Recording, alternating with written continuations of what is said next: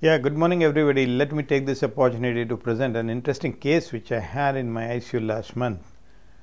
A 26-year boy was brought to me to my hospital in an ill-oriented state. He had history, he had convulsions, he had pain in abdomen, vomitings and sweating.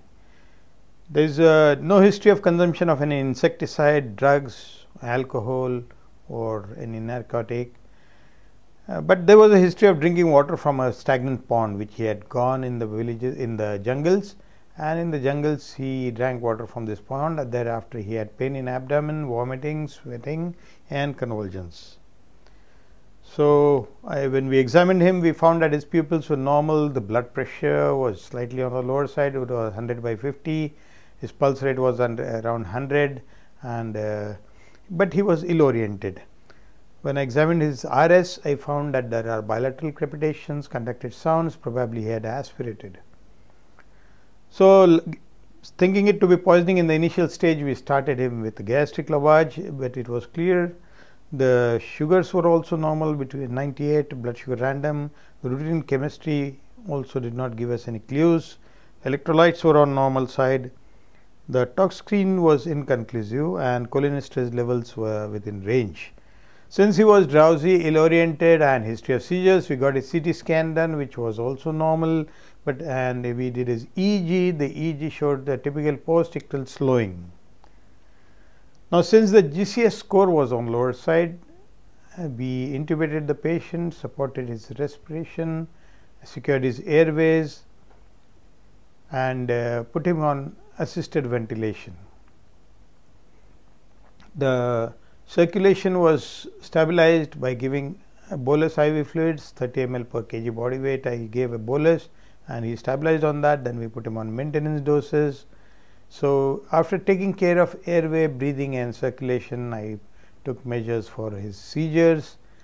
We controlled his seizures by giving him anti-epileptics. Levipil is the standard we follow nowadays, but Maxelf also is a very popular anti-seizure measures which in our ICU. We gave him 50% dextrose just in case he does not have any hypoglycemia. Antibiotics were given since he had already aspirated. We gave him antibiotics, and the patient on routine assisted ventilation and this support of his circulation, he recovered on day 2. But though he recovered, the problem remained. What was the cause of this? We could not find anything. Usually we find insecticide poisoning in such cases, but in this case there was no smell of ailments or no smell suggestive of insecticide poisoning. There was no smell of alcohol. So, moreover, the cholinesterase levels were also normal, so it was unlikely to be insecticide. Could it be drug induced? The tox screen did not give us any clue. Moreover, there was nothing to suggest that he had taken any drugs. He had also not consumed any alcohol or narcotics. So, we revisited the history. We asked the relatives what was the problem, and they said that he had gone in the jungles. There he drank water from a stagnant pond, and after 10-15 minutes he started having severe pain in abdomen. He vomited, he was sweating, and thereafter he had convulsions. It was after that the relatives, they picked him up and brought him to the hospital. They also gave a very important clue that we had seen few dead peacocks lying near the pond. That alerted us to the possibility of probably something toxic with the water. Could it be insecticide that has seeped into the water, or could it be blue-green algae? Since all the features did not support insecticide poisoning, we thought in terms of blue-green algae. So, we tried to piece these things: history of drinking water from a stagnant pond with GI symptoms, seizures. Could it be blue-green algae? And what we did is, usually we ask the relatives to bring the sample of the toxin which somebody has consumed. In this case, fortunately, they had brought the water from the pond in a glass bottle, and then the routine jar test, what we do, we allow the water to stand for 6 to 8 hours. If it is a toxic algae, it usually releases toxins and gases, and so it floats on the. In this case also, the water they had bought, we found that there was a green layer at the top. So, that confirmed our suspicion that this could be blue-green algae. Now, what is blue-green algae? It is not an algae in the true sense, but it is a bacteria called as cyanobacteria that are present in many stagnant water bodies. Cyanobacteria are named after the word cyanotorca is blue, hence they are also called as blue-green algae. They normally look green and sometimes may turn bluish when scums are dying.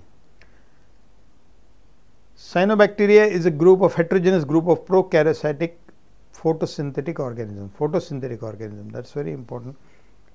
The bad part of this blue-green algae is it is chlorine resistant. You know, chlorine is the most popular disinfectant in rural areas. They put chlorine in water bodies thinking that it will disinfect, but it is chlorine resistant. Because what happens, you know, this cyanobacteria or this blue-green algae, it forms layered structure. And though the upper layer may be disinfected, may be destroyed, the lower layers are protected and which could still be capable of secreting poisonous toxins. Then there is no effect of UV light. The death of the bloom releases toxins. Boiling water will also not destroy these toxins and could actually increase the toxin levels. Hydrogen peroxide does have some effect in these toxins. Now, these toxins could be anything: neurotoxin, cytotoxin, endotoxin, hepatotoxins, and few specific toxins were also isolated like anatoxin A, anatoxin AS, apliciotoxin, cyanopeptylene, cylindrospermine, domic acid, nodularin R, neosaxitonin, toxin, and saxitoxin. The few species such as microcystis, F-aniziminone, and anabina produce cyanotoxins causing GIT and neurological disorders. Now, these toxins are actually a series of peptides. They are microcystins or nodularins.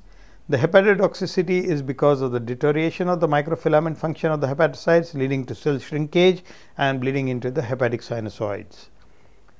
The peptides are also thought to be carcinogenic in humans, but large scale studies are still not available with us. And the neurotoxins are responsible for the muscle twitching, muscle contraction, convulsions, and in few cases death have been reported. The character of these toxins: the anatoxins and the saxitoxins are neurotoxins, whereas the microcystins and the nodularins are hepatotoxins. And hepatotoxicity, I have already told you, hepatotoxicity is because of the deterioration of the microfilament function of the hepatocytes. Now, take home message.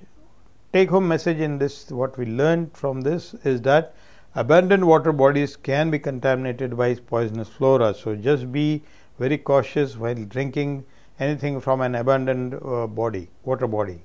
So, off taste and off odor is suggestive of toxin presence in such waters. Moreover, warm temperatures, altered pH also favors the growth of this poisonous flora. Moreover, high nutrient levels, especially phosphorus. You know, phosphorus, most of the fertilizers, they contain phosphorus.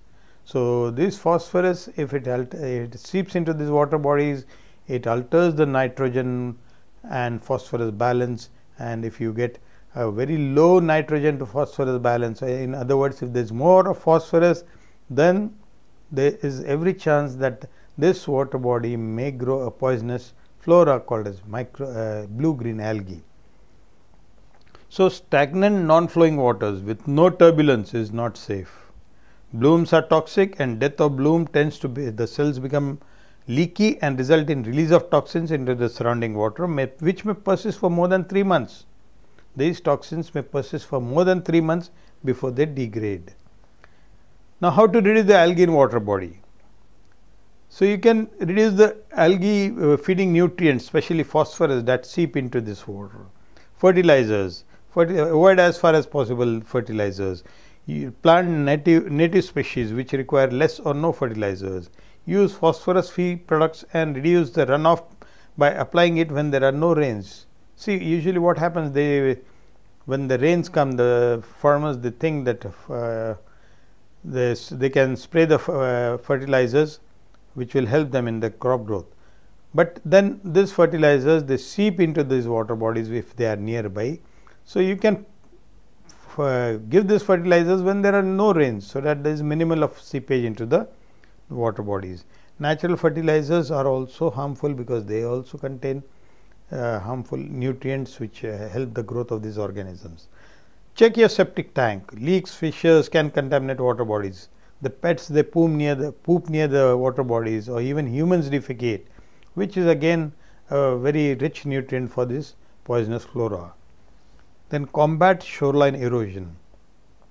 See, you reduce the runoff from the lakes by planting trees on the shoreline. If there are trees on the shoreline, what will happen? The runoff that comes from the other places to the lakes is somewhere absorbed there.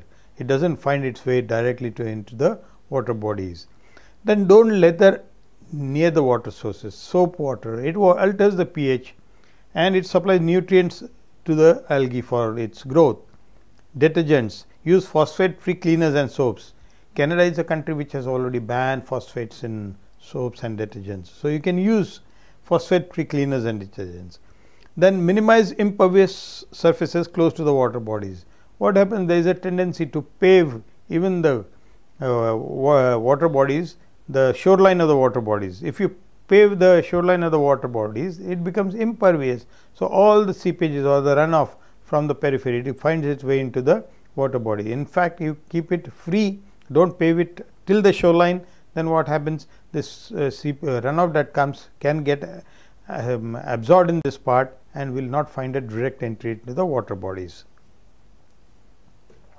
So friends, blue-green algae is a poisonous flora that is found in stagnant water, non-flowing, non-turbulent water or lakes or ponds, and of taste, of odor should alert you to this possibility. So just be very cautious, just be alert. Somebody coming to you with history of consumption of such water and pain in abdomen and GIT and neurological symptoms, it could be blue-green algae. Thank you so much.